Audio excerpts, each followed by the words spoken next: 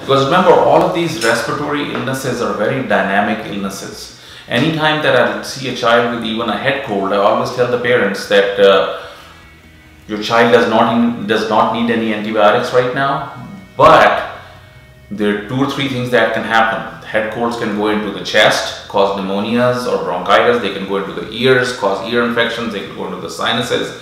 So watch out for those things. Anytime that you suspect that this thing may be traveling somewhere else, we need to see them back. And the same thing with flu. You can end up getting pneumonia with flu, okay? Now you can get the pneumonia just from influenza virus itself, but what happens is that when your immune system is busy fighting something else, other bugs, which are usually kept away, they get a chance to attack you as well. So we call those secondary infections. So a lot of times it may just start as a flu and you're treating the flu, and then 2 days later they get an ear infection. So you see that the child is getting better the next day, and all of a sudden fever goes up again. That means something has happened.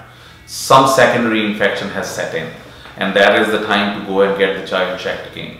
Or it's always a good idea that I always tell the parents that this is when you should expect it to get better.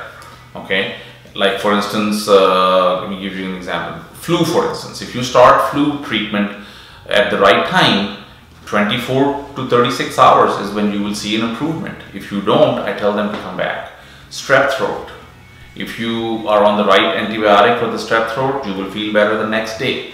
And if it's past 24 hours with strep throat and you're not feeling better, it's time to go and get checked again. So it depends on what you are treating. And that's why it's always a good idea to ask your doctor, when should I expect a change? When should I get worried? Cool.